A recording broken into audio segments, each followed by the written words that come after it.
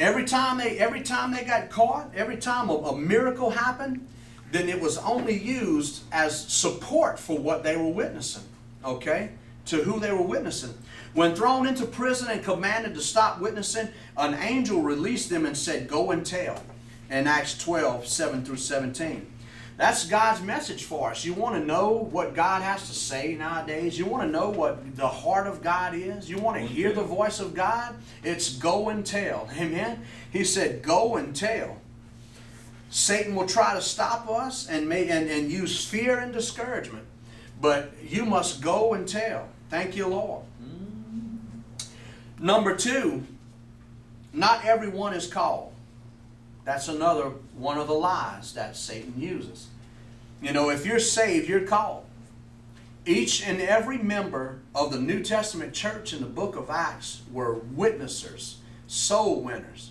That no exceptions. All believers. The command to go and preach the gospel was to all believers, all disciples. If you still insist that you're not called, well, get saved and you will get called. Hallelujah.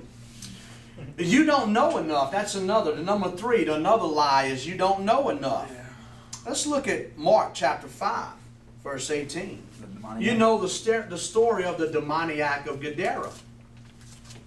He had thousands of demons. Maybe 6,000. So the number of a Roman legion was 6,000. So, you know, each pig could have had 3 demons in it.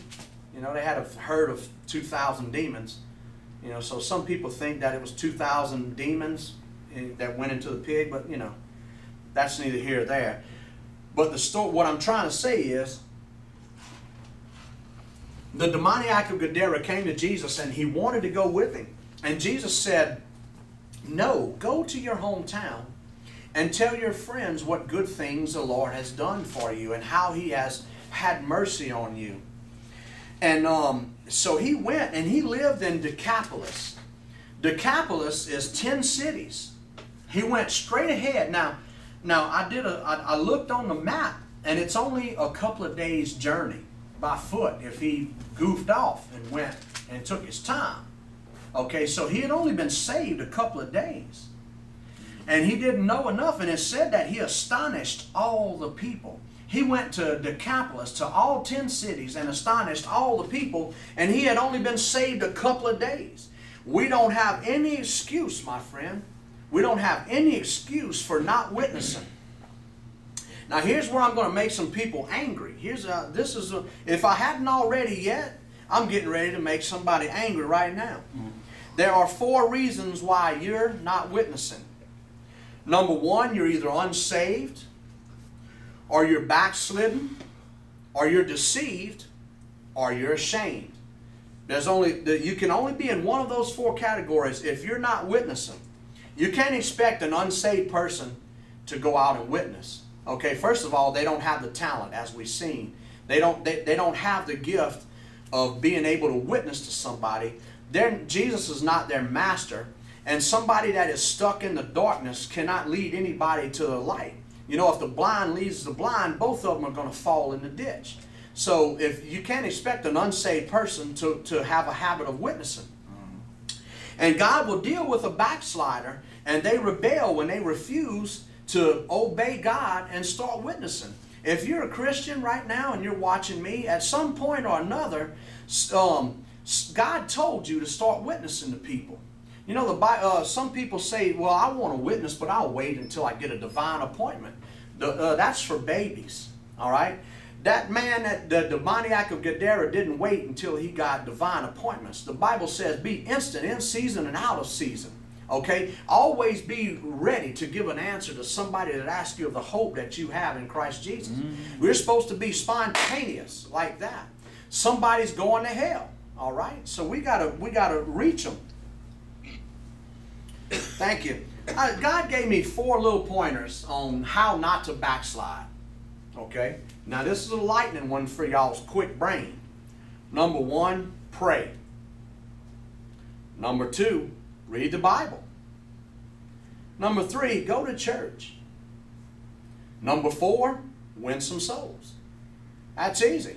You keep your faith in Christ and what He did on the cross, and you go to church, read your Bible, and pray, and you make every effort you can to reach souls. It's going to be hard for you to backslide while you're trying to get people saved to begin with. Think about it. Okay? Hallelujah. Who, me, ashamed? Look, if you're hesitant, reluctant, or uncomfortable in speaking up for the Lord Jesus, you are ashamed. At any time, any place, under any circumstance. Jesus said, if you are ashamed of me before men, I will be ashamed of you before my Father. Okay? The man at Exxon, I'm going to tell the story of the man at Exxon. How many minutes we got there, Stephen? 4. Okay. The man at Exxon, in the early 90s, while I was in the Bible college, I worked at a gas station. And the EPA, Environmental Protection Agency, commanded all of the gas stations at that time to strip out their equipment and the pumps and everything under the ground and change it to this new Environmental Protection Agency. You can tell by the speed which I'm telling this story that I'm telling the truth. Okay? Now, my boss decided that he was going to be ahead of the game. And so as soon as he got wind that the EPA was going to do this, he started his construction, and we shut down the shop, and he started doing it. And he let me work at the gas station for the construction workers to run the register and to do little things.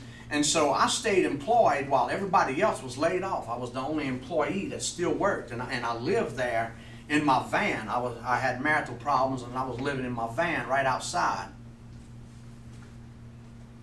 And I'm working there, and they had a bobcat with a jackhammer nose on it that they were using to break up the concrete so that they can get down there and change the stuff out. And that jackhammer, that bobcat, got a flat tire. And they were worried because it was going to shut down work. Here we are at Mandeville on the North Shore. By the time they call the service department and somebody gets on the causeway and comes across the Causeway Bridge and they get over there, at that time of the day the traffic's bad. They just weren't going to be able to, it was going to shut work down. And I saw an opportunity to make some money. So I told them, look, you give me $25 and I'll fix that tire for you right now. Oh, really? Yeah. So I opened up the shop, and they got one of their men to help me. And this guy I really liked. I think his name was Johnny or Jimmy or something. I forget his name. But the guy that they gave to help me, I really liked him a lot. He reminded me of my oldest brother, Ted. He was an old pothead, just a good old boy, He was a Golden Glove boxer. Me and all my brothers and stuff, we Golden Glove champion boxers and things.